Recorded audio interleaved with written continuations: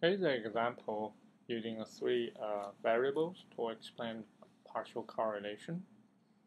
And here I have three random variable, x, y, z, and I generate using this topology with y as the middle in the basically the x-z interaction is mediated by y. So here's how I generate in R. X is R norm, which for random variable from normal distribution,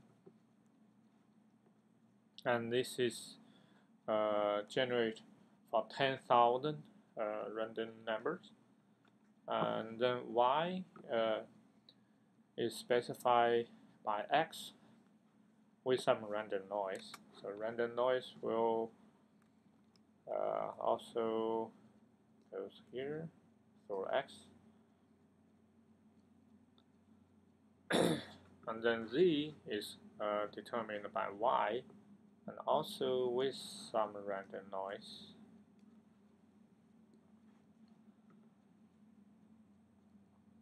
And if we run linear regression, pairwise linear regression, we will find XY, YZ, and XZ, they are all significantly correlated.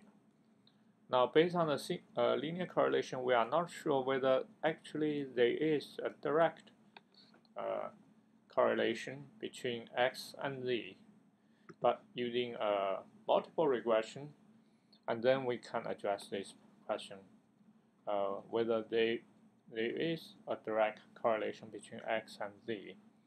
So here is, in R, we can use the LM function again, with both X and Y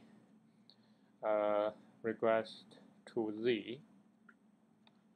And then the key is to look at the p-value for every, for all the factors in the regression, the variables in the regression.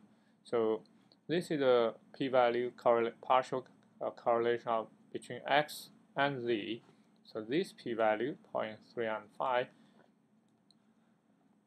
is a p-value between X and Z. And the second p-value is a correlation between Z and Y.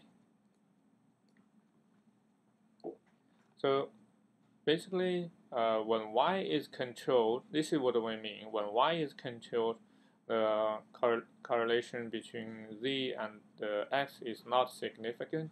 But when X is controlled, the correlation between Y and Z is still highly significant. And we can actually using a different way to look at this. So what do we mean when Y is controlled? There's no correlation between X and Z. So basically, Y is kind of bell-shaped distribution here. And when Y is controlled, basically, we take a thin slice of Y and then look at the correlation between X and Z. So to do this, I basically take a thin slice of the Y in the entire spreadsheet. So here I take a thin slice of Y between less than 0.03 and greater than minus 0.03. So basically there's minus 0.03 and there is a positive 0.03. That's a thin slice. Up to and then the X and Z, we do a regression between X and Z. This is a subset of the original spreadsheet. And in fact, if we look at the histogram, this you will see the Y now is almost a uniform distributed between X and Z since it's so thin.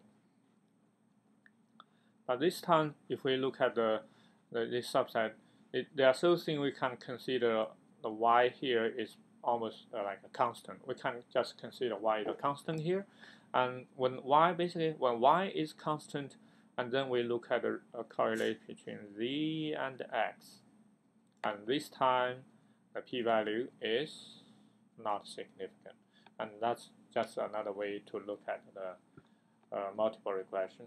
Basically, the correlation, we also call it correlation between x and z conditioned on y, and in this case we do not see a correlation between x and z. This correlation does not exist, and that's the entire R code to run this. I set a random number, I set the seed of random number, so every time you run the random number generator, it gives the same result. And one of the technique is I used to put this into a data frame. So when we take out the thin slice of y, then x and z can be generated into a subset, and then run the linear regression.